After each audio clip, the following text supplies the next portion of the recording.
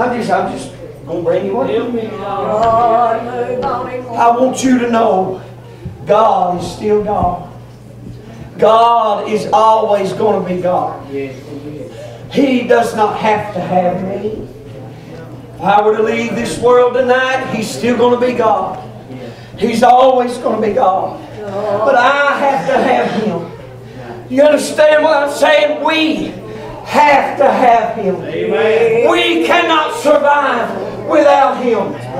Glory to God. You take one of these great trees growing on the hillside and you separate that from its root.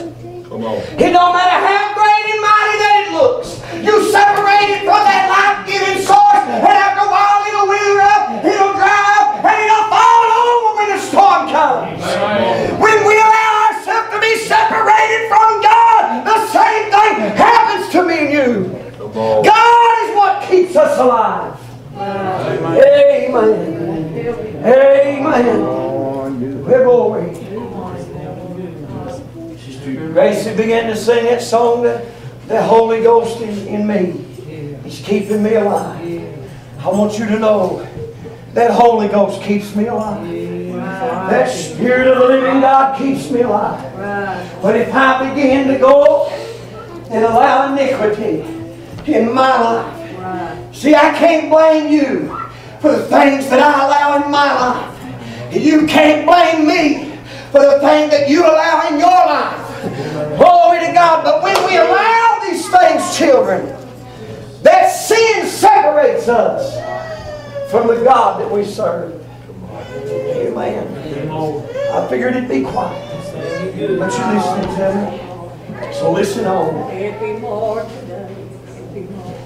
We are the generation of excuses. We are the generation of excuses. When we get to the place that the same thing is going on in our life, we can't get nowhere with God, and we change location, and we still can't get nowhere with God, and we change again, and we still can't get nowhere with God. Children, we need to come to the place that we realize I've got to sit down and find out what it is wrong that I'm doing. Amen. What is it with me that is not pleasing unto God?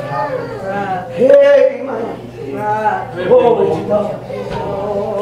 God is still God, brother. Amen. You fail and I fail, but God never fails.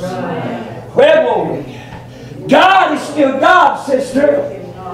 You come up short and I come up short, but He never comes up short. We got a whole generation of excuses as to why I don't pray, why I don't fast, why I lay out of church. Is that true? I'm here to tell you tonight, anything that you know to do that is good and you don't do that, it is your sin. Amen. Not mine. Amen. Likewise, anything good that I know to do, I don't do it, that's my sin and not yours. But children, I'm just telling you, we're allowing iniquity to separate us, to come between. When you separate, you divide, you part. God won't walk with sin. God will not walk with sin. We look at all these great big things, and you mention sin, and people want to think all these big things. I'm telling you tonight, it's the little things. It's the little things that we dismiss and say it don't matter. Where glory. Amen. I wonder tonight, could we be agreed in this, that this is the truth. This is the way. The Word was made flesh. He dwelt among men. This is the Word. Jesus Christ was the Word of God.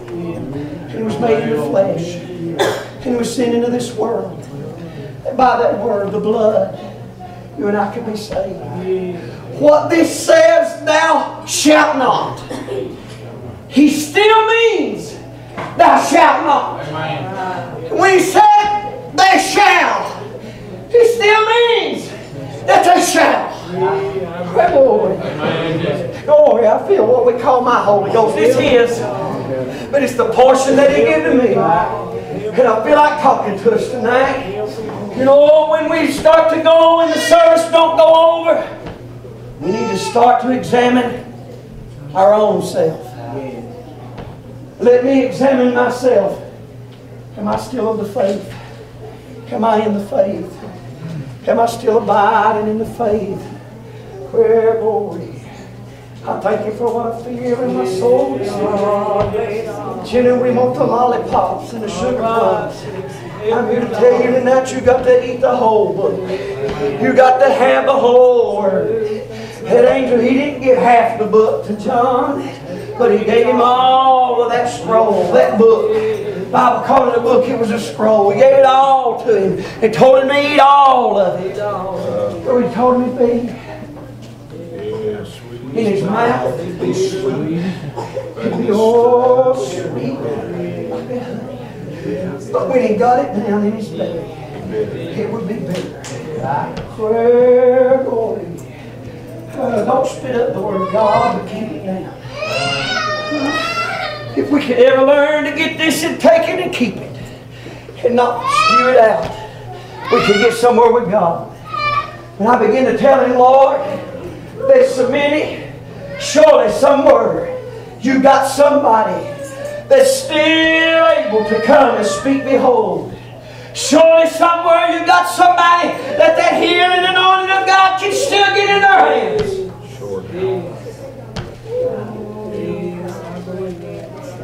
Children, God's got it, but it's up to us to get it. Where glory. Glory. Praise the Lord, Mother. Praise the Lord. Glory to God. The devil's convincing us. There's a generation of excuse. We're looking for God to move for me and you. And you listen to me. If I don't walk in a way to please the Lord, He's not obligated to do nothing for me. Hello.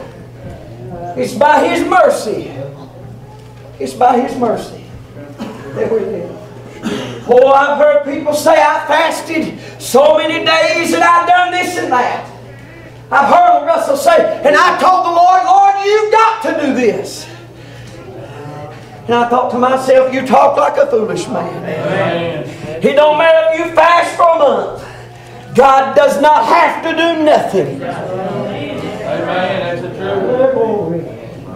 Glory, glory, glory. If we ain't careful, we'll feel like God's obligated. Like God's got to do something for us.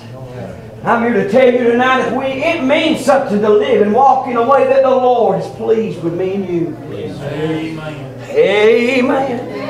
Oh, it ain't popular. It's not a happy message. Oh, we've got the attitude era. I'm going to do what I want to do, preacher. I'm going to live how I want to live. I'm going to go right ahead and continue to do this. Although God told me years ago to lay it down. I'll lay down anything but what God wants me to lay down. And you wonder why you can't get the Holy Ghost? Maybe one time had it and you wonder why it don't move like it one time did. Well, glory.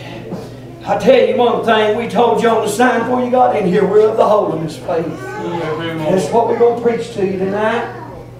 God, the Lord's hand is not short that it can't save. There's no fault with God. His ear is not heavy. In other words, He's not got a deaf ear that He can't hear. But if we ain't careful, we can absolutely get ourselves in the shape that we allow sin to separate us from the Lord. Amen. Amen. Amen.